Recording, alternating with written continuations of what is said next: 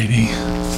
Okay, I need to back that up. Welcome back to The Varied Life, and we're going to do a test grid for the K10 Laser Engraver. Alrighty, we're taking a look at the K10 here, the little laser engraver that I ended up getting, and we got some good results with some of the settings, but as I found out this reference card, you do need to do your own tests to get the most optimal results.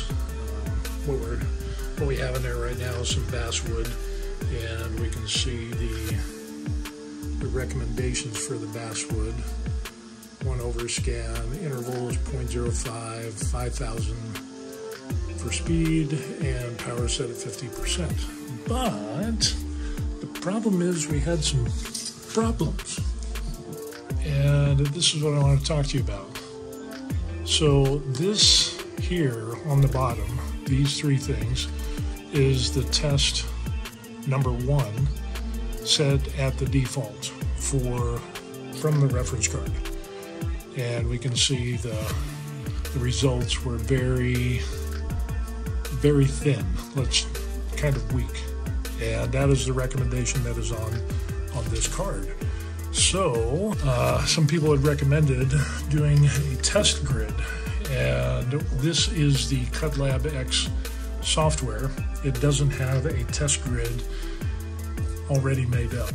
So what I ended up doing is, by going here on the left hand side, you have the choice of making, squares, circles, things like that, text, and then on the top you have the copy and the paste feature. So basically what I ended up doing is just drawing some things on here, making the grid, making the speed settings on the left-hand side. On the bottom is the power, because 50% seemed to be pretty good. So we went from 40, 50, 60, and 70%.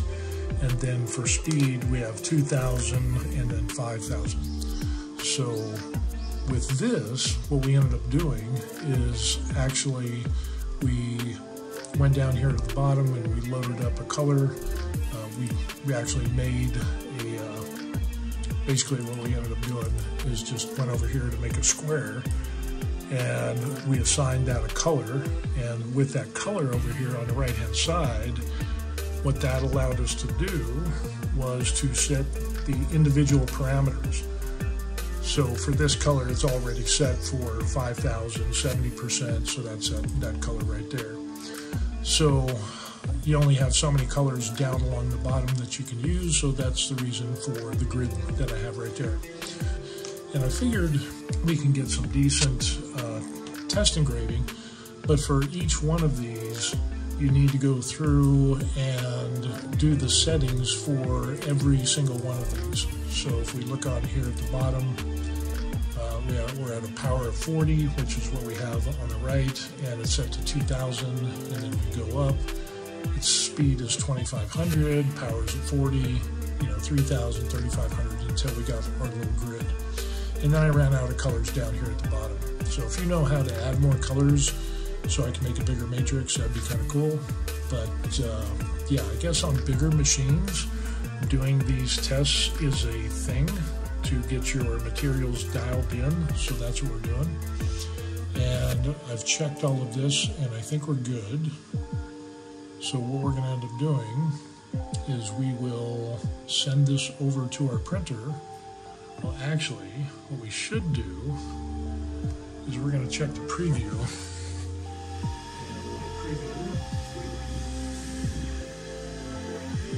Okay, so that's acceptable. Remember, it's an 80 by 80 area. We've already set the focused height, so we're good with that. We'll just go ahead and hit start. We'll send it wirelessly because we're hooked up to the K10 little Wi-Fi, and it's going to start off on our little test grid that we have. So this should be interesting. And from watching other videos of higher end machines and laser engravers, they all recommend doing the test grids. So since there wasn't one for the K10, I decided to make one, and yeah, we'll see how that ends up going.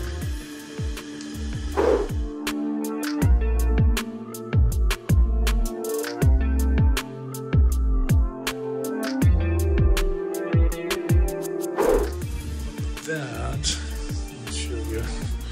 So with each one of these,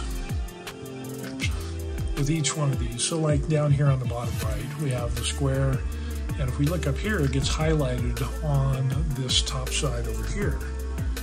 And if you click this, what ends up happening is you have the choice of line fill or cross fill.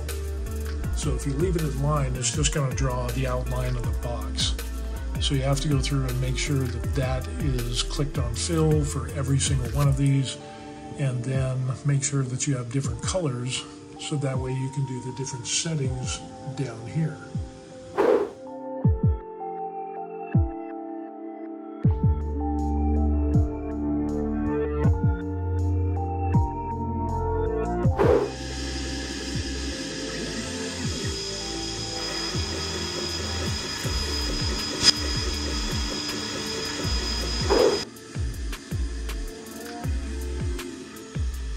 Okay, so we are done. So now, what I'm doing is we can take a look at our thing here and see what we got as far as the differences. So with the exception of the 50% of 3500, I added one too many zeros. With the exception of that little one right there, which actually what we could end up doing was at 3000 at 3500 at 50%, and then that will be into place. So with that, let's put this back over here. And I actually kind of have this set up with the grid on here, so we should get pretty damn close to filling that one. So let's go ahead and we'll hit preview.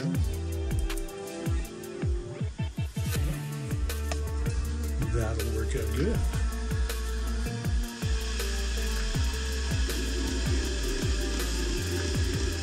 Now, as that's engraving, a little admin note. If you could help me out, I would really appreciate it if you could like and subscribe to my YouTube channel, The Varied Life. And if you really like this video, you can buy me a coffee by clicking the link in the description box down below.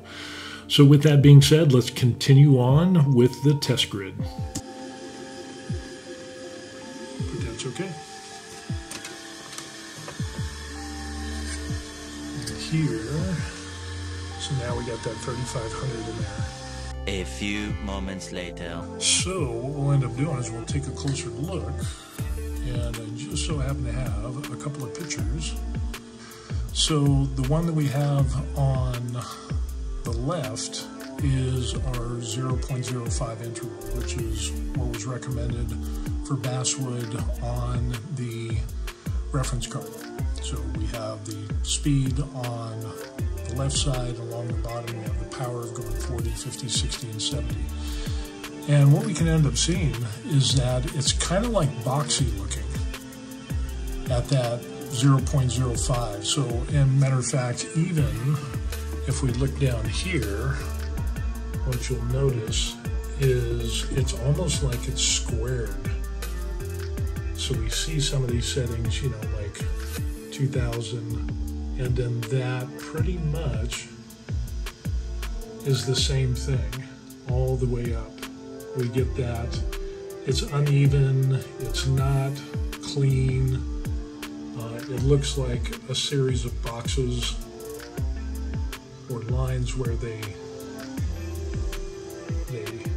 overlay each other, and yeah, it just looks very, very different. And so that's the recommended setting at 0.05. So to get the best out of both worlds, I decided to run a test at the interval of 0.02, and what we ended up seeing here is a lot better. Now, we've definitely got some lines in there on the 40. As you can see, that line that just intersected right across there. But as soon, and also on the 50 watt, or the power setting of 50, it's down over here. But when we get up to the 2500, then what we end up seeing is that goes away, and we've got a more uniformed look on our engraving. And the same thing at 3500 and 3000, and the same thing at, you know, going all the way up into 5000. Of course, the 5000 is going to be, that's kind of weak. But if we go back down here to the 60 and the 70, of course, these are way too charred. And again, remember, we're at 70% of power on our little 5 watt K10. And as we move up, what we can end up seeing is that it gets a little bit better, and a little bit better, and a little bit better. And then when we get up to the top, we see that this top one at 5000, at 60% power, it kind of peters out a little bit, but then it kind of makes up for it over here, but we still have some lines. So really, what we end up with is a pretty good test showing the difference between the interval of 0.002 and 0.005. So this would definitely be a tool that could help you out as far as like how dark do you need to go. It definitely looks a lot better with the interval of 0.02. So I'm redoing the matrix, and so everything is going to be set in black. We'll print first, and then the next thing will be the blue, and then the red, and then the green, and so it's just going to go here, and then we'll start down here on the 50 and 2000. So yeah, the little OCD and the order junkie that I am, I wanted to fix this, and definitely I think this will be a lot better. For the material, I'm just going to go ahead and leave this with a blank line, so you could write in there or put text. And then down here on the lower bottom where it says interval, I'll leave that as a line as well. So that way you could either put in text or you could write it in. So that way you could use this test grid or test matrix for multiple materials. You'll just have to go through and like click on the individual one, and then go over here and set your speed, your engraving, your power, your interval. So really you could use this test matrix for basically any material. You know, you might have to go through and change some stuff, but at least this is a hell of a lot better than the stock settings. It pays to do a test grid. Hopefully with this will make it a little bit easier for people to dial in their K10 with the different materials. And again, we're going to post this on the Wainlux K10 website. Hopefully they'll allow this, but if not, you can reach me at officialthevariedlife@gmail.com, and I can send it to you in an email. So anyway, that's what we got going. Good stuff from the K10 and playing around with the CutLab X on the Mac. Okay, so that's going to be it for today. Take care, and we will see you and the K10 on another video. Be sure to like this video and subscribe to stay up to date with what's going on with us. The Varied Life is we're retired in Korea, and we'll see you on the next video. Peace.